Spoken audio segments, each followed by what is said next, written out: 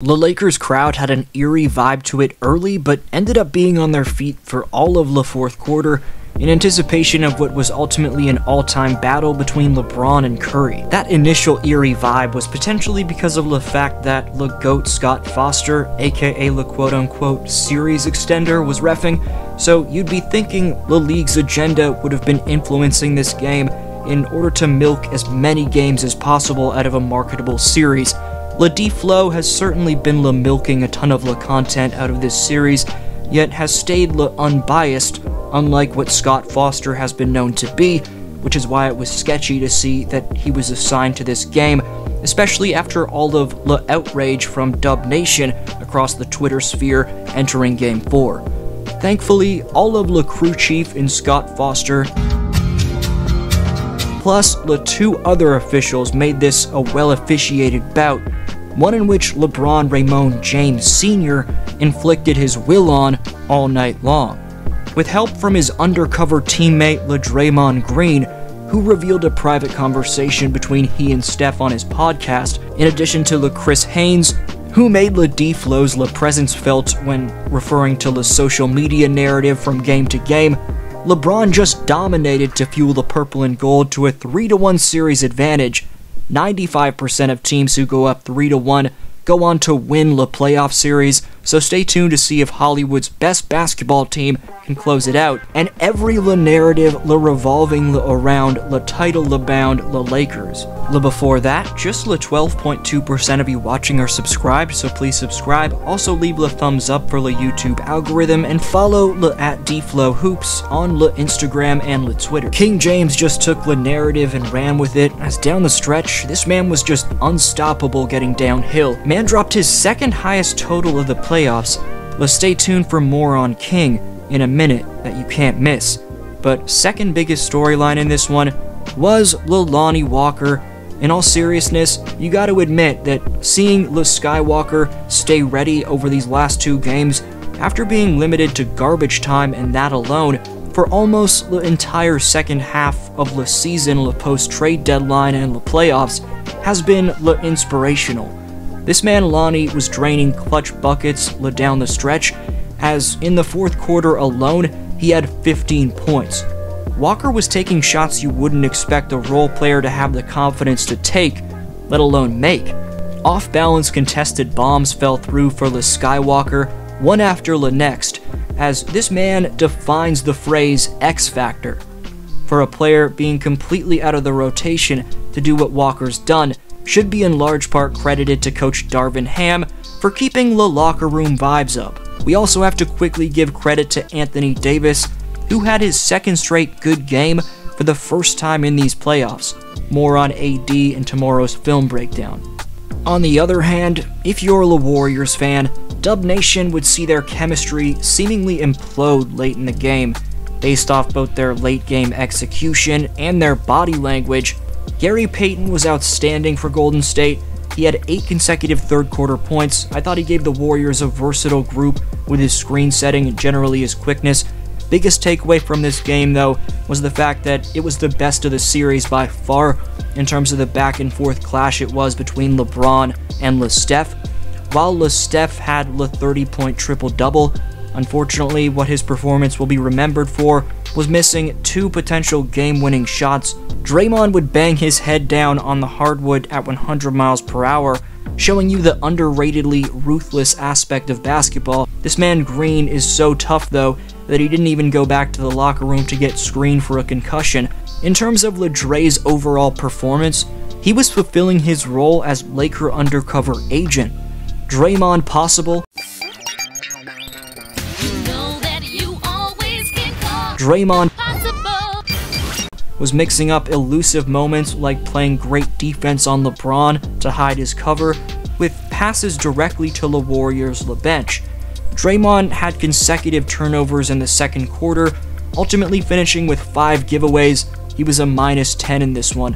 While Draymond may be a great friend of LeBron's, a fellow Clutch Sports member, and a big fan of the near 40-year-old's legacy, there's no denying that by being closer with LeBron than any of his own teammates, with someone in the Western Conference that he's forced to be enemies with between the lines, his buddy-buddy strategy was at least somewhat to buy real estate so he could use it to his advantage when need be. What's weird about this is the fact that you'd think as one of LeBron's biggest fans, Draymond would know what had happened to people who had tried to troll James in the past. Dillon Brooks is nearly a member of the Guangdong Tigers after what LeBron did to him only a few weeks ago. Even the owner of LeVary podcast that he commentates on after every game in Collin Cowherd hilariously trolled LeBron and learned his lesson a few years ago. LeBron's not going to win the championship because they just lost Avery Bradley. And I know what you're saying. What's Avery Bradley? He's a piece. The only question for the Lakers is when they lose to the Clippers or Milwaukee or Boston, then what does LeBron do next? You can't depend solely on LeBron. And no, this is one of these stories in sports nobody's paying attention to. Avery Bradley's a real player. He is a real player on a championship team. 24 minutes, 9 points a game, 44% from the field, third best defensive player. So now the rotation, the Lakers' playoff hopes are down to LeBron, AD, Danny Green, and cross your fingers. And that's it. It's over. This historic 2020 NBA championship belongs to the Los Angeles Lakers. Definitely a big-time ouch from Draymond's boss and Collin, but what if I told you, even after LeBron went on to win that 2020 championship, after that take from Collin, Cowherd had a LeBron take that was impressively 10 times worse than that. You know I love LeBron. I've talked about him incessantly for a decade. I still think he is absolutely remarkable. But for the first time in 10 to 12 years, I look at the NBA, which I've watched for 4 decades, and I say this now with Ben Simmons. Hey, LeBron, we're good, bro. You can go. You don't have to. You can hang around. Still great, but you can go. We're all good here. I never bought into it with Blake Griffin. Despite what he did last night, I've never bought into it with Anthony Davis. Russell Westbrook doesn't drive me to a TV to that level. But when I watch Ben Simmons play, and again, I don't know if the Sixers are special, but when I watch Ben Simmons play, it is just a gut feeling. That is something between LeBron and Magic. Yikes. Assuming rookie Ben Simmons was going to replace LeBron doesn't look great. At nearly 40, LeBron's now 1 win away from fueling the Lakers into the conference finals, while Ben Simmons has been rocking street clothes for about 2 seasons. And no, Draymond's never said anything as dumb as Collin Cowherd or Dillon Brooks. He did say on his podcast after his team's Game 3 loss, though, entering another L on Monday, that Curry said to him during the game that he quote-unquote can't figure out LeBron. While that seems like it was a take in favor of James and against his own team, so we joke around calling him an undercover agent, let's think a little deeper about this attempted connection from Draymond. Assuming his loyalties with the Warriors haven't gone astray, as he's claimed they haven't in the past, then all of the complimenting of LeBron, information revealing to LeBron, must be because he's using reverse psychology in order to enter LeBron's head. If that reverse psychology theory isn't the case, and it's genuine love he's showing towards LeBron, that would mean that Draymond's loyalties to this Warrior organization have gone astray. It's one of the two, so assuming it's the former, being the assumption that this is a reverse psychology method and Draymond is totally loyal to the Warriors and trying to get in LeBron's head, then that means Green is in the midst of learning what happens when you troll LeBron Raymond James Sr. Again, his boss, Collin Cowherd, already learned that lesson, but guess it just took a little bit more time for Draymond.